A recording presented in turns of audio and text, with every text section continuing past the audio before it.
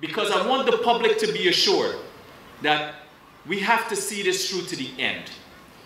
This sports academy must become a fixture of how it is we develop talent.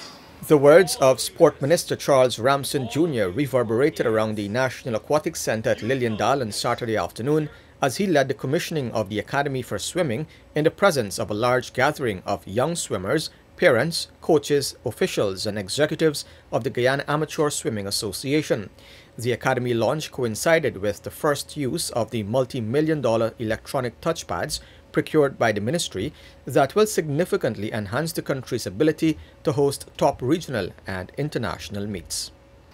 All of you that are sitting here, all of you who are parents, you know that when your kids are participating in these swimming programs, you want the best for them and you want them to be able to achieve the best. Without the structure, it can't happen.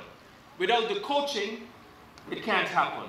Without the facilities, it can't happen. Without the tournaments, it can't happen. To ensure that these competitions take place and the financial burden is not solely on the association, the minister outlined that annually $1 million will be set aside for this purpose. Ramson Jr. pointed out that the format should ideally be quarterly tournaments that lead into a national championship.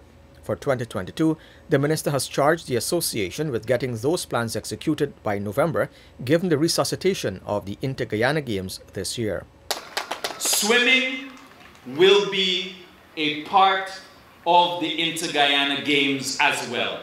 So you have an automatic opportunity to represent your country at a Games that we will be able to host in the region.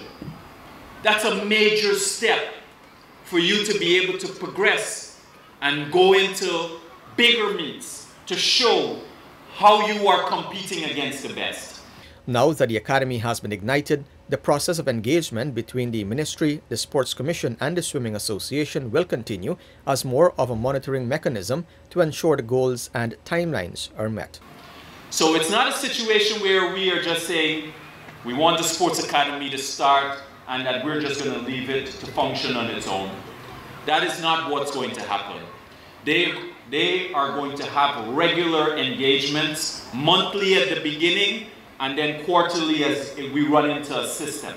Through the Academy program, young aspiring athletes will be edified on the fundamentals of their respective disciplines through a structured plan that is geared to facilitate their progression to the next level. The three pillars of the Sports Academy are a nursery, tournaments, and elite training. Reporting for Newsroom, I'm Avinash Ramzan.